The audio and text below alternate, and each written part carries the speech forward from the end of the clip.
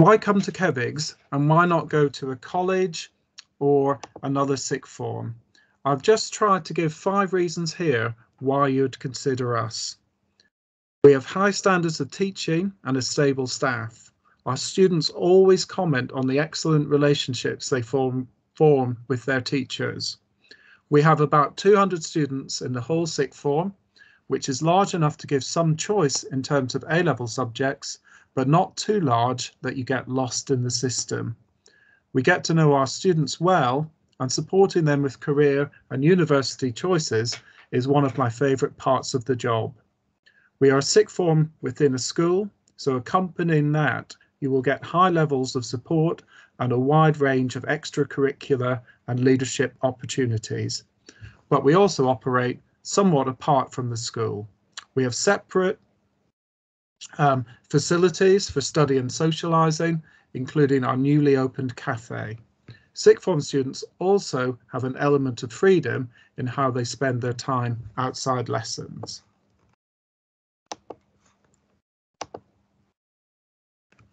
How do you find out more information to help with your decision making? Linked from the school website, there are at least 4 other sources of information.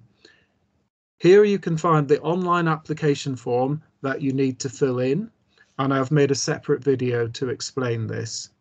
To help you choose your subjects and to supplement discussions you'll be having in school with your teachers and pastoral staff, there is a video for each A-level subject. If you are currently in Year 11 at another school and would like to visit us at Kevigs later in November or early in December, there is a link to a booking form for a school visit. There is also an online course guide. I shall just take the opportunity now to highlight 3 important sections in the course guide.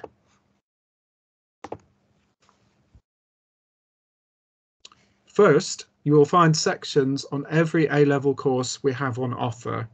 There are 22 courses to choose from, and they include subjects that you may have studied at GCSE and ones that will be new to you at A-level. Applicants choose 3 A-level courses. A few, especially if one option is further maths, take 4 A-levels.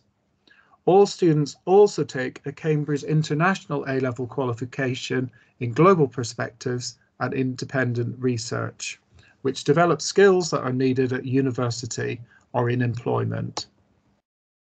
Our timetable is developed to match student needs, so many subjects run more than one class, and occasionally a subject may not run if the demand for it is too small.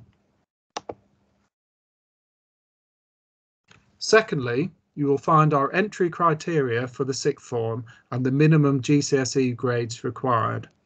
We have tried to broaden our offering at A-level to include not just the more traditional academic subjects, and our entry criteria are, I feel, realistic and achievable. They are certainly something to bear in mind as you prepare for mock exams and for the real GCSEs in the summer. If you feel you may be borderline, we do suggest you look at a range of post-16 options. Our overarching aim is to get students onto A-level courses that they'll enjoy and be successful at. On results day in August, we do look at students who have fallen just short in their GCSE grades and at their A-level choices on a case-by-case basis. Given the disruption caused by COVID, this will be the case again in summer 2022. Finally, here is an overview of the application's timeline. The deadline of the 31st of January is set to give you time to seek out information and to allow you to speak to teachers and others about your choices and not to feel rushed. Applications received by this date will be used to help determine which classes run and how many, and to prepare a timetable that, wherever possible, avoids clashes in a student's choices. Although occasionally some clashes do occur and a reserve option may be needed. It is worth noting 2 things. First, it's absolutely fine to change your mind, and we always try to accommodate options changes that you may want to make, and we do this right up until the first weeks of year 12. Secondly, we accept applications between February and September too. But these later applications don't help inform blocking and may mean that your choices are less easily able to be accommodated, although we always try to give people their first choices wherever possible. Please note also that once GCSE exams are completed, we are hoping to have an in-person taster and induction day so applicants can find out more about their chosen subjects and about sixth form life. GCSE Results Day is scheduled to be the 25th of August. If you have any questions at all, please do get in touch. Our contact details are also on the school website, kevigs.org.